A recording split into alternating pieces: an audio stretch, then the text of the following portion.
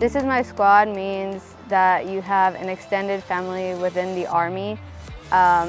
It's working together as a team from the bottom all the way to the top of your chain of command and working as a whole, so you can fix all the small issues and work in a better environment and work better as a team with better cohesion. Me, it means that like everybody is working together.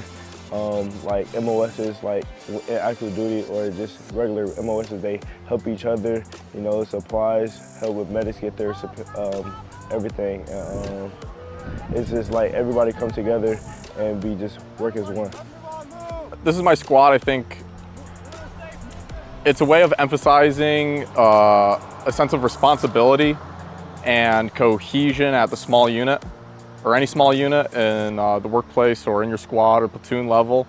And I think the benefit of that is if you focus on your immediate surroundings, your immediate small unit, and focusing on fostering a sense of cohesion there, then it will improve the rest of the command climate of the rest of the Army or any other organization you might work for. So after reading over it initially, I think it means to have great values while you're in the military, build your community, have your family be part of your unit. I know when I was in before, it was real big as well, but now it's a lot bigger on a wider scale.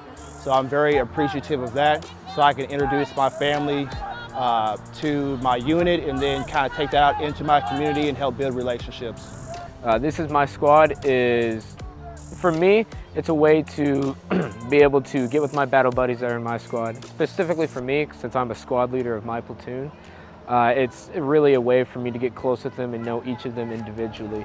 Because when even though this is just a BCT environment, even when you get out to a real combat situation, if you're with your battle buddies and you know them by heart, you're going to, one, perform better, and two, you're going to care about them even more, and you're going to want them to come back home to their families because you know about their life and their families. I see everyone as a big family. You know?